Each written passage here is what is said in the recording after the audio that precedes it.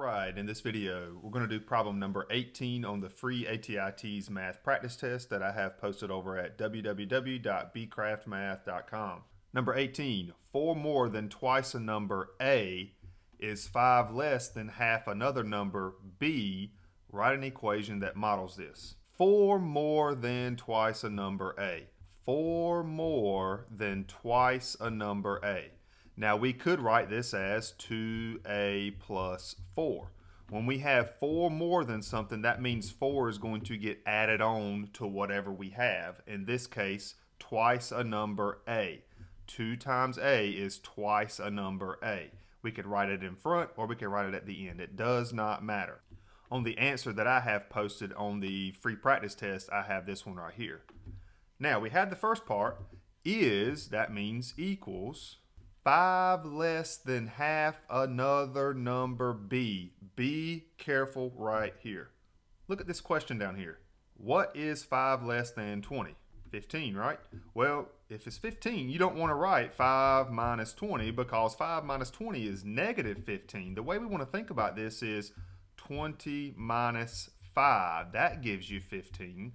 So 5 less than 20 is 20 minus 5.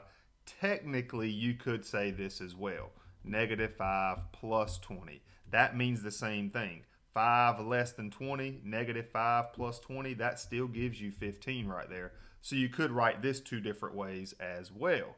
Now back to this problem, 5 less than half another number B, well, we could write this as half a number B minus 5.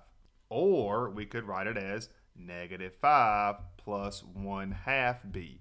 The only thing I'm changing versus what I have down here, I got 5 less than 20. Up here we have 5 less than half another number B. So I'm taking half of that B and I'm finding 5 less than that. Again, this is a possible answer as well, but the answer that I have at the end of the free ATI TEAS math practice test is the answer that I have boxed. As a matter of fact, we could write this multiple ways. Look at these 2 answers here. These all mean the same thing. If you sit here, pause the video, and look at it, notice I'm still having a negative 5 no matter where I'm at in my equation. I still have a 1/2 B that's understood to be positive. That's why I'm adding it here. And then I have my A stuff over here on the right-hand side. So I'm saying this because on the TEAS test for a multiple choice answer, yours may not match perfectly, but you got to understand these signs. That 2A is positive, that 4 is positive, that 1/2 B is positive, that 5 is negative. And if you look at all these, those same conditions still apply. And there you have it, number 18 on the free ATI TEAS math practice test. And again, you can find this over at www.bcraftmath.com. And that's it for this video. I hope it helped.